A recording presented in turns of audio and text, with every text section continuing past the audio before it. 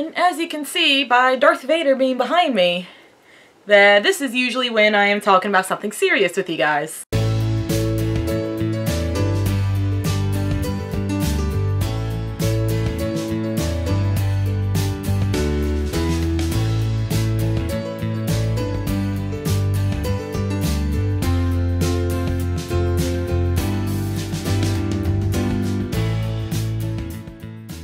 Good morning, internet friends. How are we doing today? How are we, Sassy?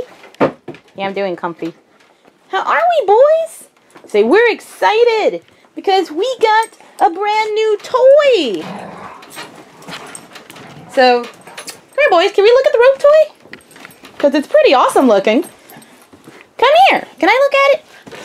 Ugh, I'll give it right back. Thanks. See, that's what it looks like. It's made out of felt. Kind of makes me think of like those felt blankets that you could buy at the craft store. And it becomes a really cool rope. So, my awesome friend at Slice of Lime actually sent that to me as an early birthday present. So thank you. And of course, how do I have Slice of Lime on a bracelet? Because chronic Lyme is real. If I can get to the reel. There it is. Chronic Lyme is real. Yay! So on her channel for Lyme disease awareness, well, one, if you're a new subscriber to her, or if you haven't subscribed yet, do it, because for Lyme disease awareness, for every 5 subscribers, she or her husband Chad have to take a pie to the face.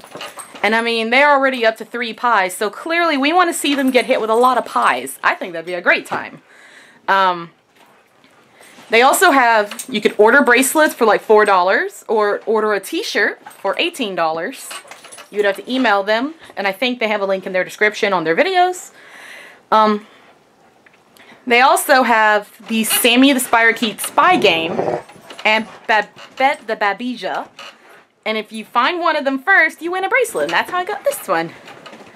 So, if you want to support Lyme disease awareness, go follow Slice of Lime.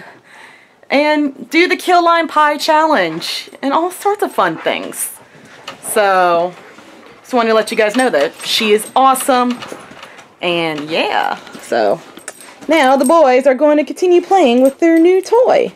And I'm going to work on my vlog. And I'll check back in with you guys later. Hey guys. So, I haven't really updated you on the day today, and as you can see by Darth Vader being behind me, that this is usually when I am talking about something serious with you guys. And that I know will take a really long time to explain, and I don't want to hold the camera up for that long. So, first, Emerald's on the floor. There's his paw.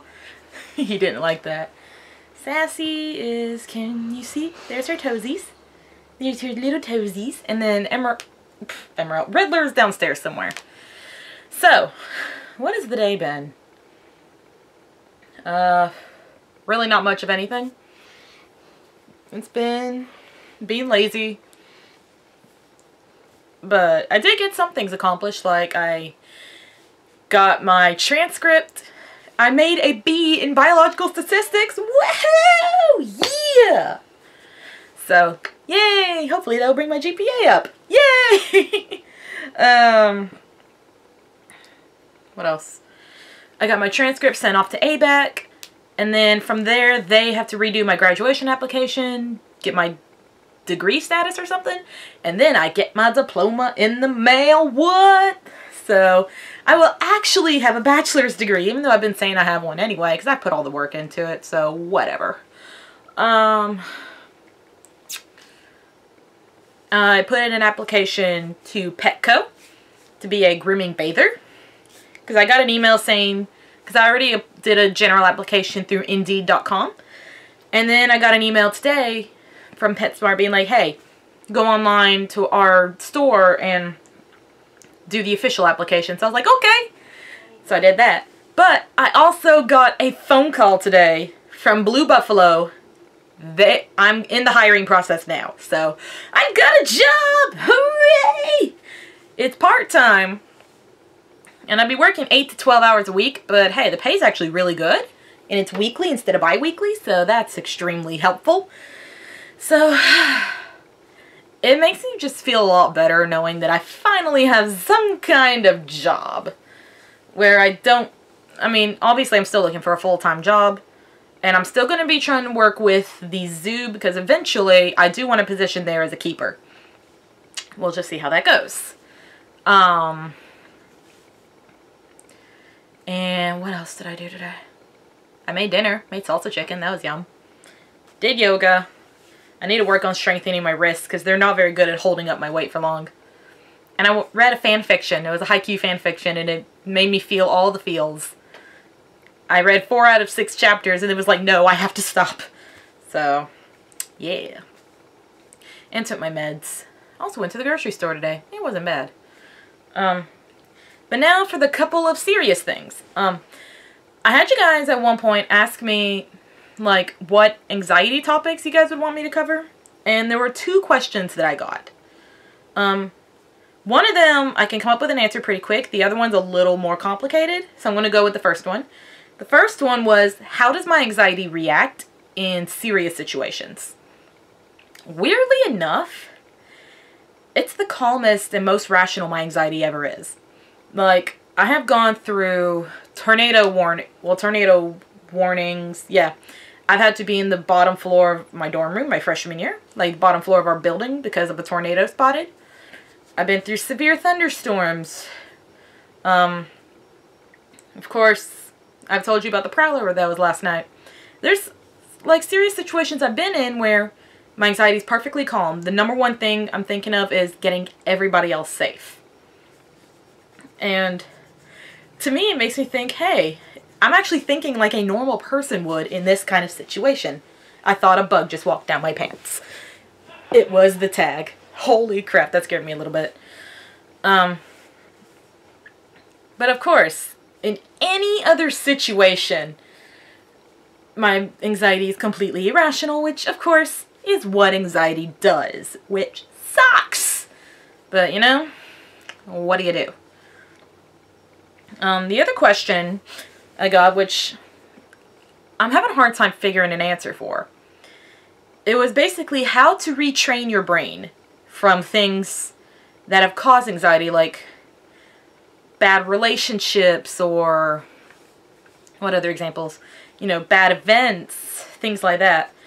And of course, the first thought that came to me was, it sounds a lot like PTSD, where you're retraining your brain from the bad situation, but anxiety does that. And how I personally retrain my brain, it's a process. It is still a process. There are still things that have happened in my past that still affect me. Like, okay, I finally will discuss this with you guys that I said I would earlier. So with the relationship with my ex, one of the biggest things was, since we hardly talked for 4 to 5 months because we went to school 7 hours away from each other and he just stopped texting me much, it made me lose a lot of trust. And I felt anxiety around him constantly and just feel like I couldn't trust him and that I'll be annoying. And now that I really understand my anxiety more, because at the time my anxiety was just starting and I really wasn't sure what was going on. So now that I know it better and I know what I don't like, it's like, in a way, it's like I'm afraid to go into a relationship again.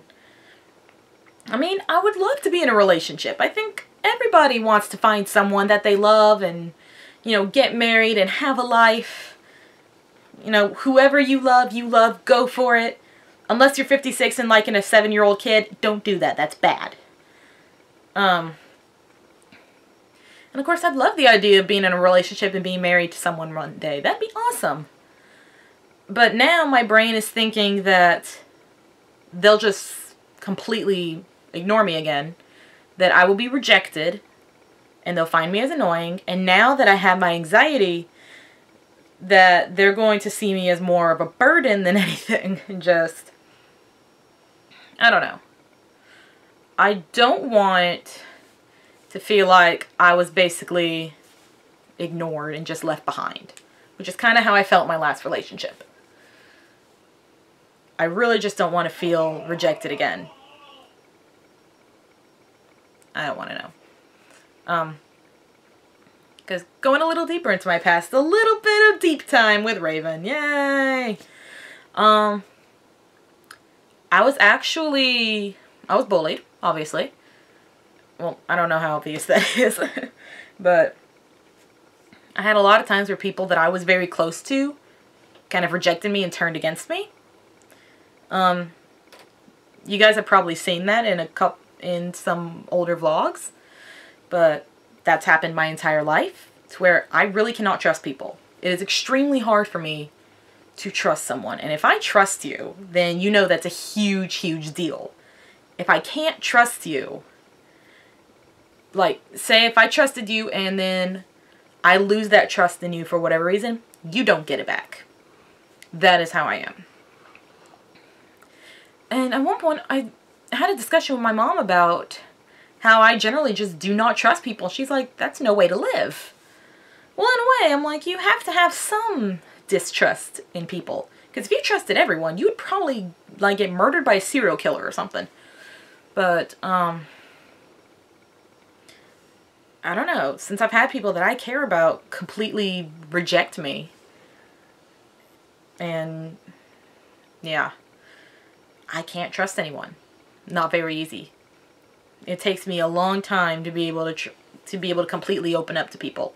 And even now, you guys will probably hate this, but as open as I seem to you guys, I won't tell you every single thing about me. One, the entire internet does not need to know everything about me. Though I'm fine with you guys knowing that I don't like pulp and orange juice, or some other weird stuff, or that, of course, I like Darth Vader.